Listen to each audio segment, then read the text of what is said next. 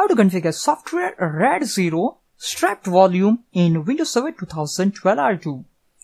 A RAID 0 volume contains space on 2 to 32 separate hard disks. Data is written in 64 KB blocks, also known as straps, to each disk in the volume in a turn. A strap volume offers considerable improvement in read-write efficiency because the read-write heads on each disk are working together during each I/O operation. However, the strap volume does not offer fault tolerance. If any one disk is lost, the entire volume is lost. So let's open Disk Management Snapping, right-click on Start button and select Disk Management.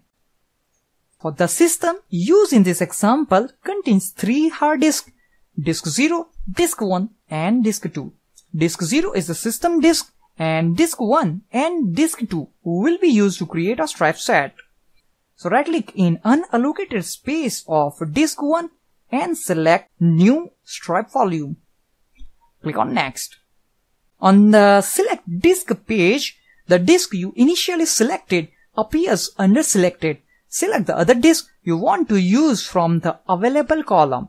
So for this demonstration, we want to add Disk 2. So let's click on Add.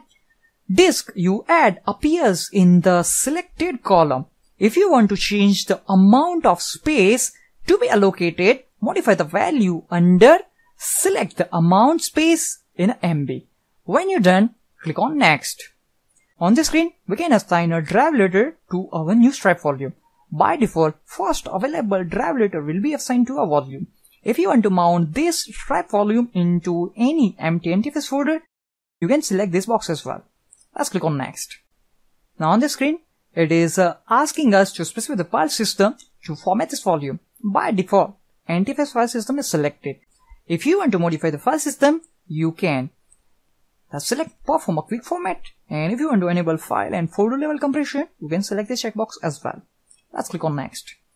Review the information on the completion page and then click on Finish. So now, as you can see, the strap volume is created and formatted and appears as a healthy in the Disk Management Snapping. So this is our volume, and the drive letter that assigned to the strap volume is E. Let's open my computer.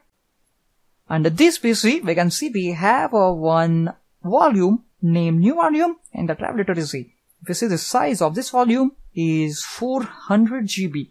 That is the total sum of our Disk 1 and Disk 2 size. So in this way, we can configure RAID 0 in Windows Server 2012 R2 computer. That's it for this video demonstration. Thank you for watching this video.